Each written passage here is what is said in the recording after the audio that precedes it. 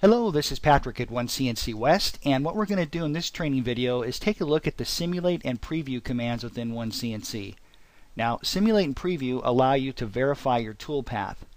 Simulate will show you the tool and the stock, and it will also show you the tool removing stock, whereas preview is just going to show you the actual tool moving. So let me demonstrate. Let's head over here to the NC Manager.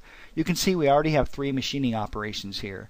Now if I want to simulate all 3 of these, I just go up to the toolpath group, I right-hand mouse click and select simulate.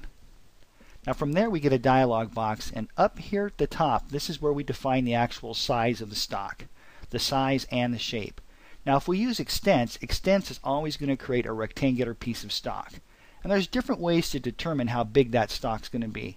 You could type in the coordinates down here. These are opposing diagonal coordinates for your stock. And you can also type in the top of the stock and the bottom of the stock, or you can use automatic offset. So if I use automatic offset, and let's say I type in 200 thousandths, OneCNC is going to look at the tool path, it's going to look at the diameters of the tool, and our stock's going to be approximately 200 thousandths larger than all of that.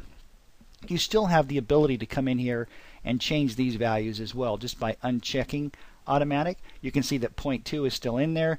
These values are still there, and we could type in something different like maybe -1 for the bottom of the stock. So it's very versatile. Let's go ahead and check this out. We'll click OK, and there's our rectangular piece of stock. So here's our tool moving. As the simulation takes place, you can rotate, you can zoom in and zoom out. There's also an orbit view, which automatically rotates the part as you're zooming in and zoom out, and of course you can disable that. Notice how the tools use different colors. You can set these up as well over here on the right. The tool colors are also displayed down here within the timeline. You can see there's different colors here. This can be slowed down or it can be sped up just by picking different values there. Alright, so there is a good example of simulate.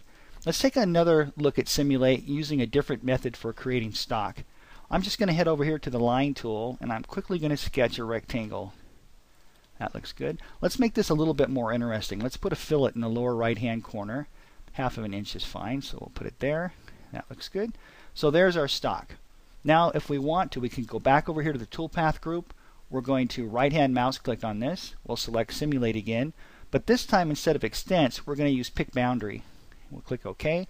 Oh, by the way, you still have the ability to determine the thickness of the stock. There's your Z top and Z bottom. We're going to click OK, and then we simply just digitize that shape we created, and there you go. There's the new stock that's being used.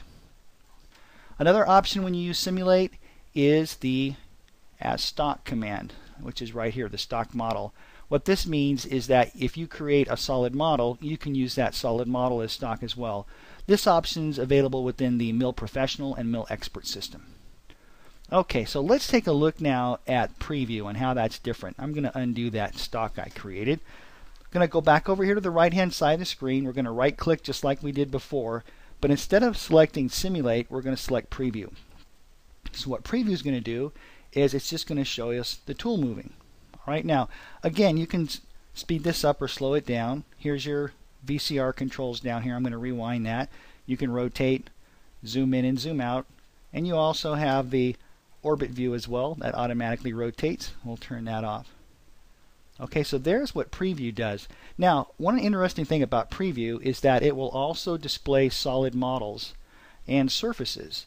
So right now you can see we just have wireframe geometry. So if I head into preview, you can't see this. But if I were, for example, to extrude that, let's grab that shape in that one, and let's drag that down -1 inch. If I were to extrude that and head back over here and go back into preview, you'll see the actual solid model. Now the neat thing about that is you can make tooling, you can import tooling if you don't have the ability to create surfaces. So for example, if you have Mill Express or Mill Advantage, you can import solid models for tooling like vices and things like that, and you can also see them. Let me demonstrate that. I've got the vise created here on this fixture layer, and I also have a stop. So if we go into preview now, we'll right click, select preview toolpaths, you'll see all of that. So preview is a really powerful and versatile command as well. Alright, thank you so much for watching, and I look forward to seeing you in the next video.